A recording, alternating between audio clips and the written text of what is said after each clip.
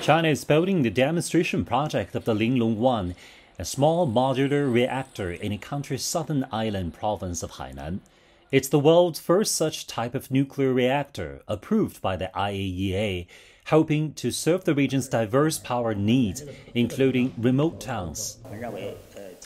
We believe that it will be a trend of nuclear energy because it could be close to the load centers and based on customization. We call it SMR, or Small Modular Reactor. Each standard module of SMR could provide the load of 100 megawatts, and it could be perfectly coupled with users' needs. The unit integrates the key components of conventional reactors into just one, focusing on safety, like the passive safety measures that operate without human intervention. More than 80 models of this reactor type, which has been noted for its low carbon and cost power, are being researched or scheduled for construction in 19 countries. Take our Hainan island, for example. We used to rely on coal, oil, and gas, and we got a relatively higher cost of transporting them there. Nuclear energy offers a new option.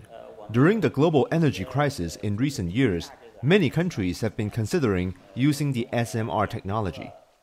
The construction of the demonstration project began in July 2021 and is proceeding smoothly on schedule.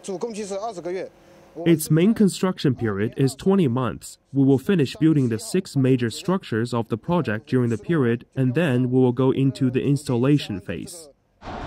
Great efforts are going into making this project a reality.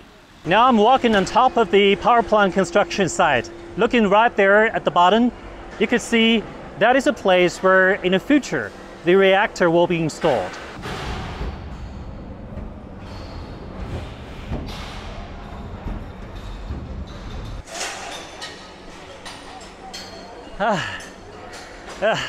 It is so difficult for me to get down from the top of this building to the bottom, and I can sense it is not easy to build such a big project, and these workers are busy working here.